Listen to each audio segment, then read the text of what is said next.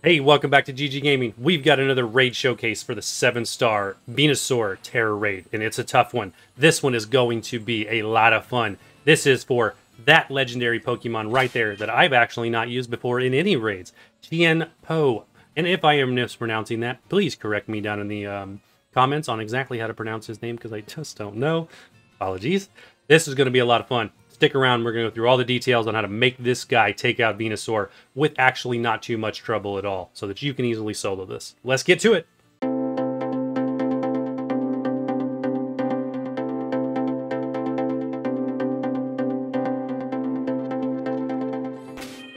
Alright, not wasting any time. Let's do it. Summary for CHIEN-PAO. Again, if I'm mispronouncing it, I apologize. Here is what we need, all right? You're going to go Ice Tera. Ice is great against VENUSAUR. If you haven't checked out the actual VENUSAUR guide that I did first that precedes these, please do that, because it's going to walk through exactly how VENUSAUR works and how his setup works, what it all is. You get the idea. All right, Ice. Held item, Shell Bell. We need the healing, okay? It's key to making sure that we get through this thing, even though we are going to have an NPC to help us, but Shell Bell is going to be what you're going to want to run. Jumping on over to the move set. All right, moves and then stats.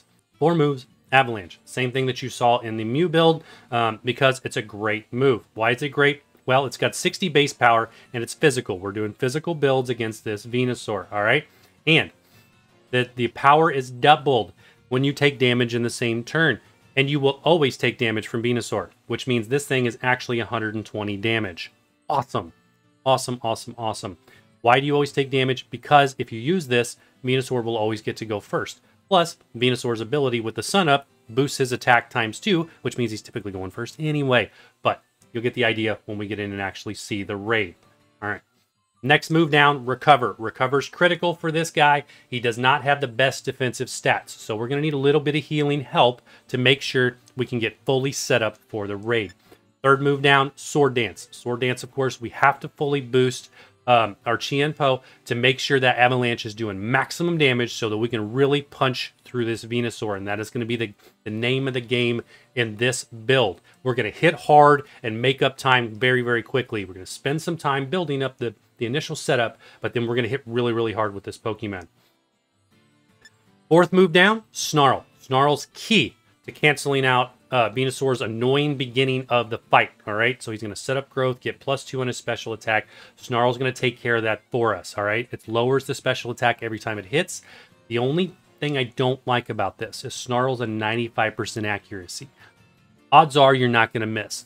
If it does miss, you probably have to reset just because you're going to run out of time getting through this, or HP. You might be able to work your way into making it happen, but if RNG is not in your favor, that's detrimental, but I still really, really love this build. All right, over to the stats for CHIEN-PAO, okay? So here's what you're going to look to do. Essentially, full attack, all right? Full attack is where we're running, and then I went full special defense. You probably could go HP if you wanted to. That's typically what I recommend, but given how hard VENUSAUR hits, the special defense is what I'm going to recommend. When I tried this with HP, I was having mixed results. Giving him the special defense allows him to survive the first hit or second hit of the match and get at least 1 Snarl off. Without the special defense, you're going to get knocked out immediately because his defense is so low. This native defense here, right here, this is so low that you just get knocked out before you even get a chance to move, which is, it just hurts. So odds are you're going to go down once, but we want to make sure we survive just long enough to get 1 Snarl off. That's the game. And that'll make more sense as we get into the fight.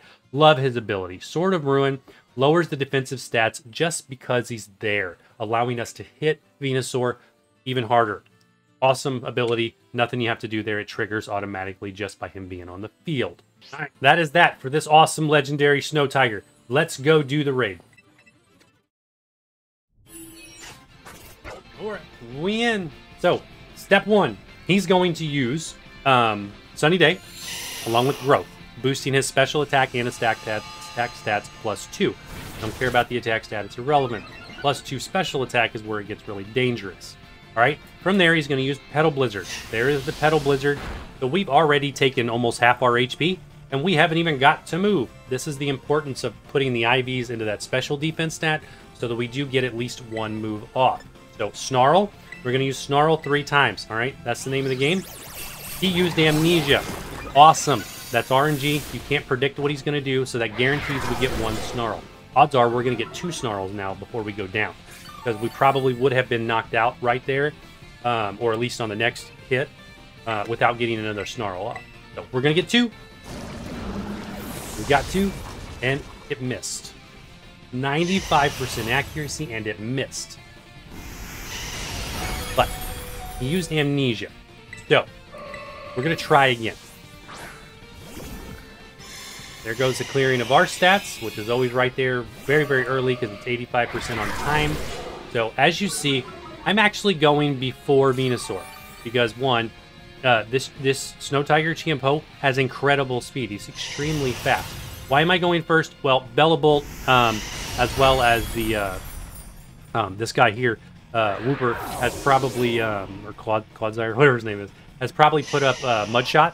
They do Mudshot a lot, which is dropping the Venusaur's speed stat, which is allowing me to go first. So that's why I'm allowed to go first, because CHIEN-PAO's got awesome speed, and Venusaur's speed is doubled with the Sun, with his ability, but it's irrelevant. All right, back to what we're doing. Snarl times 3. So we've landed 2 of them. Okay, we missed 1. We're actually still okay because of the Amnesia he used. We're fine. I did say earlier that if you miss 1, you probably have to reset, but you're going to be okay. So, all right. Now, as you see, we're taking a whole lot less damage now. I'm going to go straight into 3 sword dances. 3 snarls, followed by 3 sword dances. Filter in a recover if you need to stay alive to get your sword dances up. So, you pay attention to the HP bar down there. He's not hitting me very hard. The Snarls have done their job.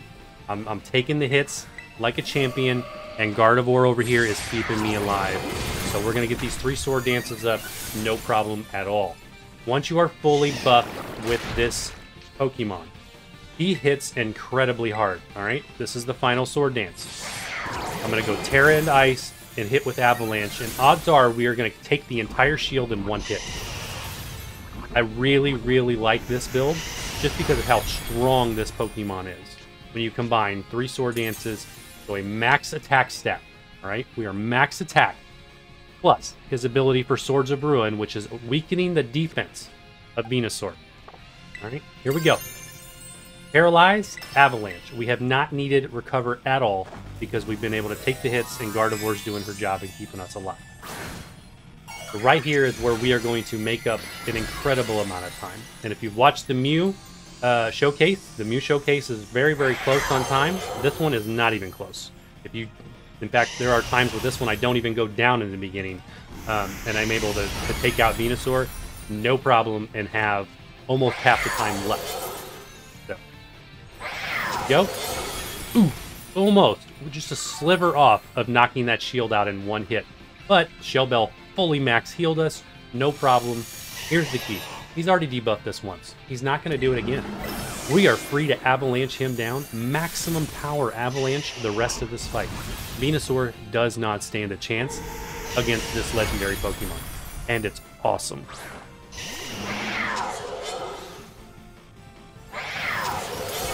Look at that. Look at that damage. So we just pushed the last milestone, which is going to be Sunny Day. He uses Sunny Day at 50% HP. He's going to put that back up. That's an automated coded move.